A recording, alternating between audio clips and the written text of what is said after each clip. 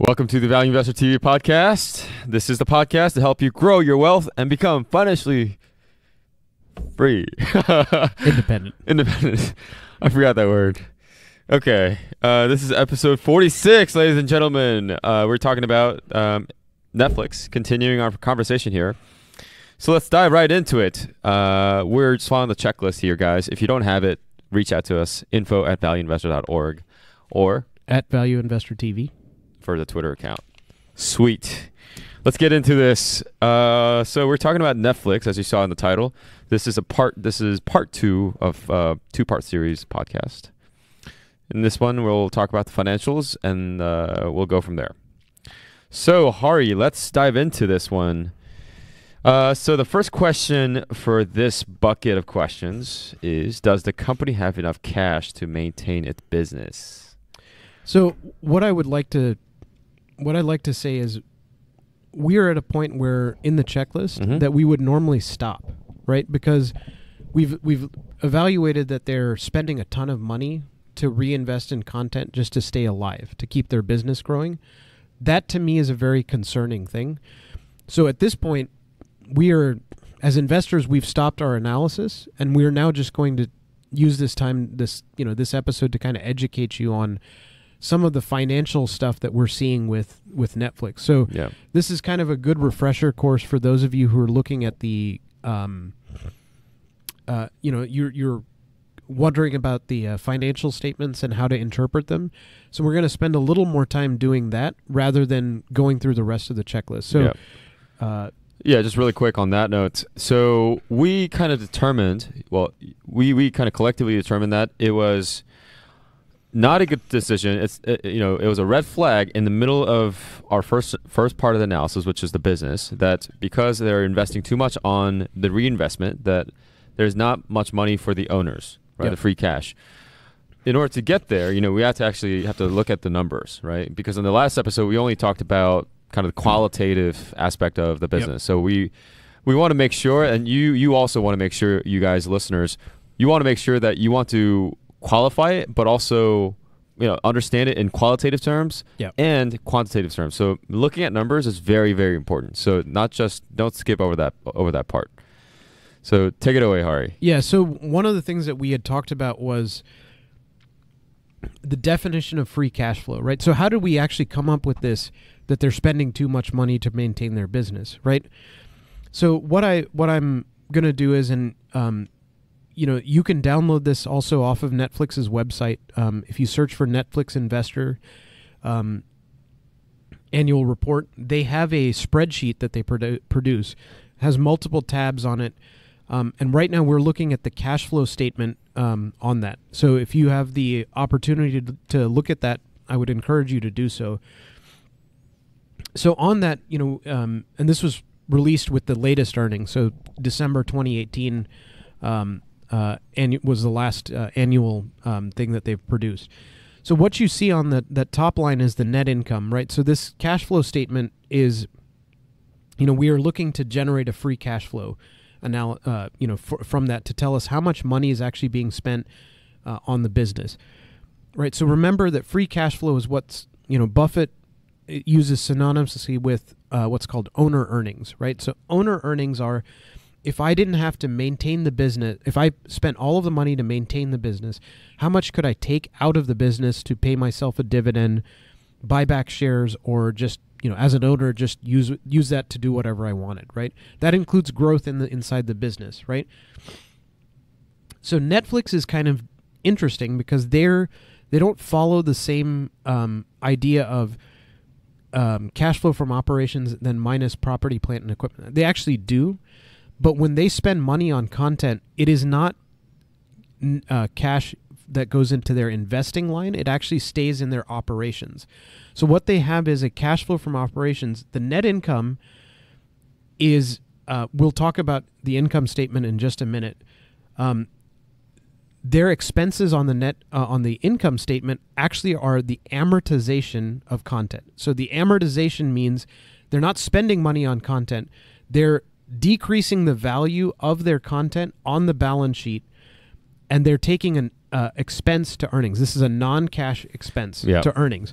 So In 2018, the amortization of streaming content assets, which appears on the cash flow statement, was $7.5 billion, right? They also have addition to streaming content assets, which is in the cash flow from operations, is $13 billion, right? So that's a negative $13 billion that's going out. And the amortization is a adjustment of the cash flow back because that wasn't a cash expense. It's a earnings expense.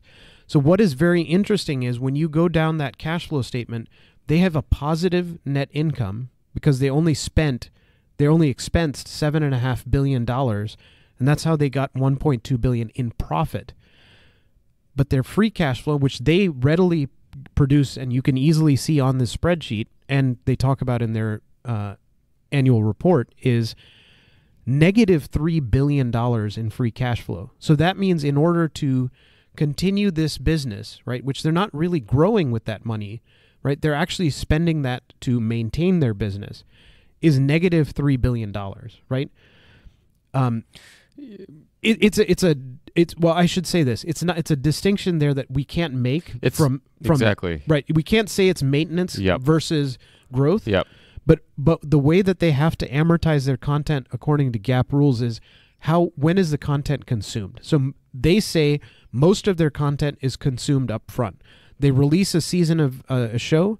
Most people binge watch it within within the year of that. So most of the amortization of the content is up front. Pretty much happens within a year. Right. Yeah. And so, there is some that is extending beyond, the first year, but so to summarize what we just said, because I think that, there's a lot of things and, their net income, there's a $4 billion difference from going from positive all the way to negative in their net income to free cash flow, right?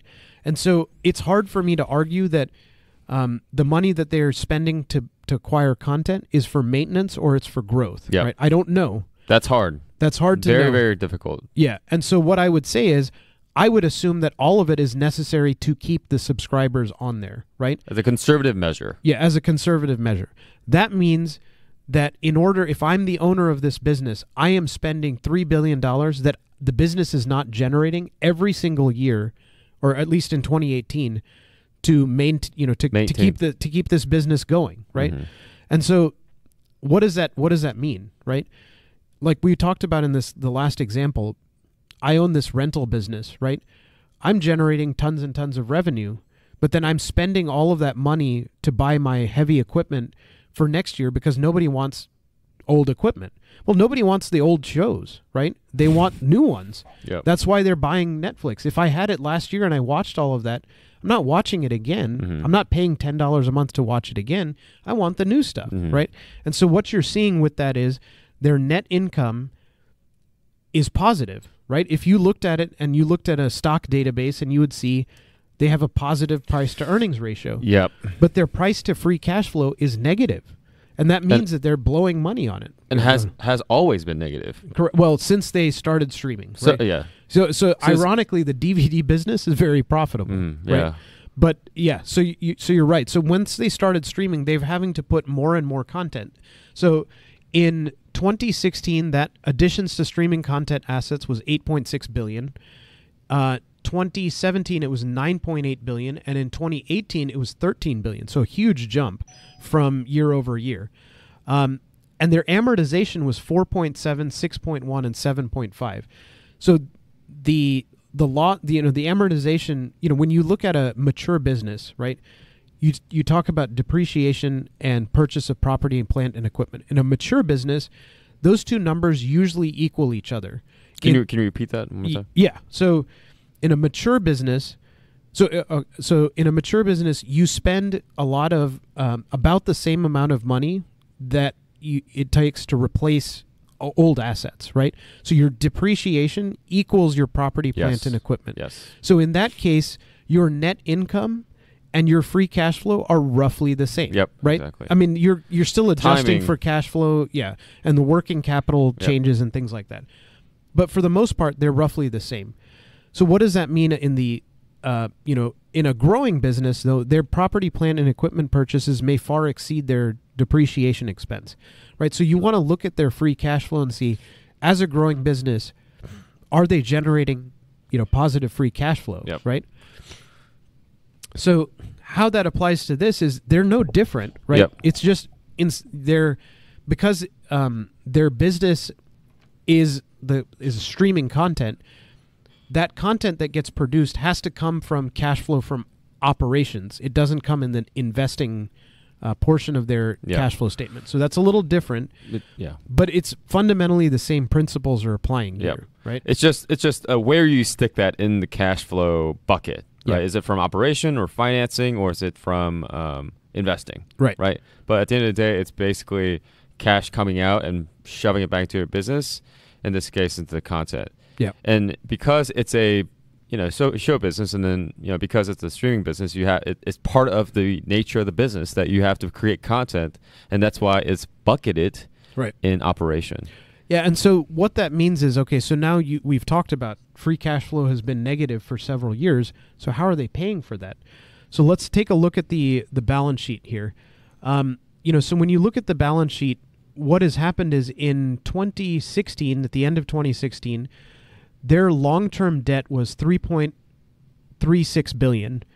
And in 2017, it went to $6.5 billion. And in 2018, it went to $10.3 billion. So in the span of 3 years, it basically tripled, right? So all of that free cash flow has to be, that's going out, right? It has to come from somewhere, right? And that's what you're seeing is their debt level is skyrocketing, right? And so, that to me is obviously it's a red flag, right? That we are concerned about, right? And, they have because they've grown their liabilities, their long-term debt, right? That also shrinks this equity base, right? Sure. So when you look at them that's and you see the net income and you look at their liabilities, you say, oh, wow, their return on equity is like 20%. That's really solid. But it's not. Two things are wrong there. Yeah. First of all, you're looking at return, which in this case is probably earnings. Yeah. So that's red flag number one. Red flag number two, this company's loaded up with debt and you're only looking at equity. Right. Which kind of inflates the ROE number. Correct. So two things. Go ahead. Yeah, so the whole point of this story here is that I'm not ragging on Netflix. I am trying to teach you guys that earnings are kind of a mirage, right? You have to be paying attention to the cash flow statement. And the cash flow statement tells you where the money is actually going at the end of the day, right? They're both important. The income statement is important. The cash flow statement is important. Both are important. But what you're seeing is their accounting profits are different from their economic profits. Mm-hmm. So the accounting profits is the income statement. The economic profits is the cash flow statement. And there's a $4 billion difference as of 2018 between those two. And that swing is actually going from positive to negative, right?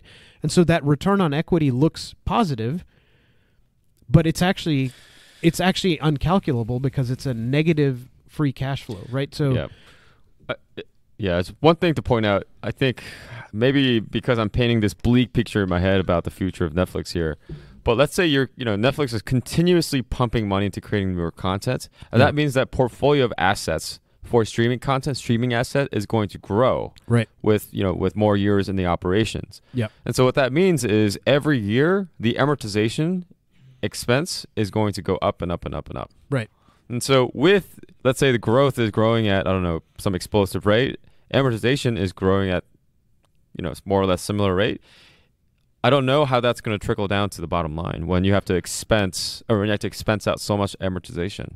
Yeah. So, the thing that you're talking about here is why when you may have heard me say this, when you hear somebody say the word EBITDA, right?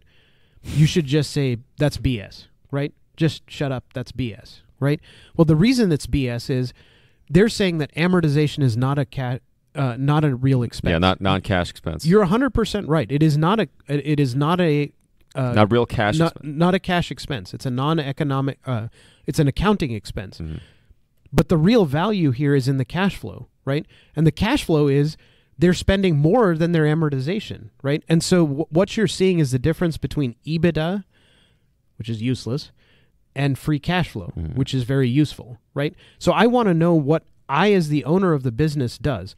I can't tell you how many analysts and all these other people say, what's the EBITDA, right? Enterprise value to EBITDA and all of this other stuff. Well, the problem with that statement is if some businesses are mature and they have a equal depreciation to, capital expense. And, if you're trying to understand the difference between depreciation and amortization, depreciation is for hard assets. Amortization is for intangible assets. So it applies to goodwill and it applies to streaming content like this, which is an intangible asset. Like you can't touch it, right? But they function the same way, right? And so most companies have no amortization costs because they don't have, a lot of that. But they have this, which is in Netflix's case, they have amortization because of their intangible assets. You're about to say the depreciation cost with CapEx. You were talking about that. Yeah. Yeah. Go ahead. So CapEx here, their capital expenditure is actually. It's in a different bucket. There is no difference in how we should structurally think about their capital expenditures versus their, versus their additions to their content library, right? It's just out of the operations budget because that's how they are required by, the GAAP accounting rules to account for it. Yeah. Right. So regardless of what you're trying to accomplish here, at the end of the day, you're spending more money than you're making, right, on this stuff. And that's why the net income statement, after you adjust for all of this, their cash flow from operations is still very negative, and and then their free cash flow also includes having to purchase property, plant, and equipment, which is basically nothing for them because they rent all their servers on Amazon. Yep. And they have a building in California. That's where their property, plant, and equipment goes. So they're not, and they actually also on there is they have to purchase hard assets, the DVDs that they're shipping to people, right? So that appears on their cash flow statement too. But ironically, the DVD and the content is basically the same thing. It's just one is a physical thing and one is a digital thing, right? But as a mental exercise, they're functionally the same thing, right? Sure. Whether I buy a physical DVD that I'm pushing around, or I'm buying a license to stream something. Yeah. It's the same thing. It's just where it appears on this cash flow statement. So, I mean, I think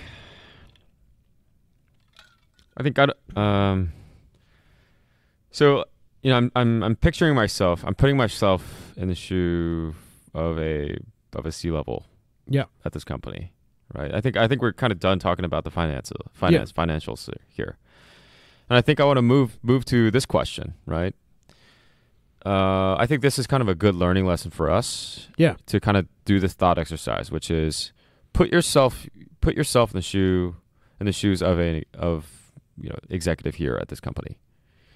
You have this mounting debt, right? This growing debt, and at the same time, the path to profitability doesn't seem to be very clear. Right. Because you have to basically take all the money that you make and borrow money to put it into the business for some grand feature that might not come. Right. So what kind of thought process goes through people like that, So I think what you're going to have to do is cap your content cost. Stop the bleeding. To stop, right? Yeah. That's the first thing I would think of, right? Stop the hemorrhaging. Yeah, is to cap the content cost, which, I mean, I think you can still produce a lot of great content, right? If I'm trying to turn this thing into a profitable business, I'm going to set the content cap at some number, right? And then say, maybe it's a percentage of revenue, maybe it's a percentage of, which is, something that they can kind of predict. Yep. And then say it never exceeds that. And that way, at least I can be cash flow break even. But what I want to do is also get down some of that debt, because the interest expense on that is going to now be like $300-400 million a year, right? As they keep ramping up that, and And I think also their cost of borrowing is going to go up as interest rates go up. Yeah, as interest rates go up, and also a bank is going to look at it and say, "Guys, you don't make any money. I don't want to lose my shirt, lending you money. So, what happens if, you guys aren't able to produce, right? So they're going to have to pay the piper at some point, right? Can they continue to go down this route for 2, 3 years, 5 years?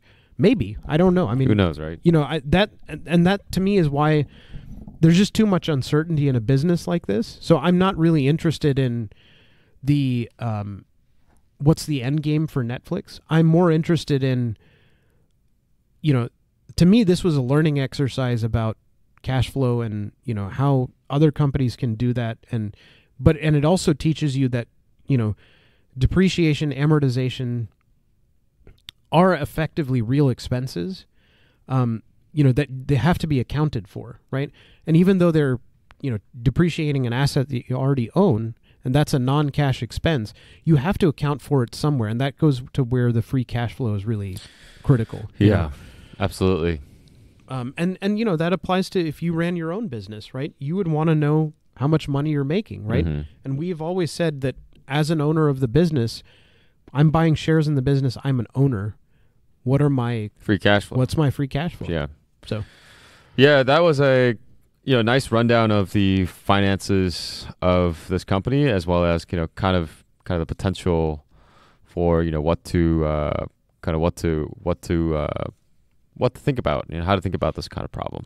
Yeah, and just one last kind of comment that we should just mention, because I think a lot of people look at tech companies. They see Netflix as a tech company and stuff like that. Their profitability, they say, oh, it's all, when you think about Microsoft, right, they were shipping CDs and DVDs to their customers, and they were sold in retail stores. Now a lot of services are being run online, and people assume that the same metrics apply, right? But if you're running your thing online, you have depreciation and amortization expenses because you're renting servers or you're buying servers and you're doing that, and you have to replace this stuff. And a lot of those, the server has a short life of maybe 3 years, right? So when you think about other tech businesses too, that's why it's so important to really understand the business itself, because when you understand the business itself, you can see how it affects your cash flow. Yeah. That makes a lot of sense.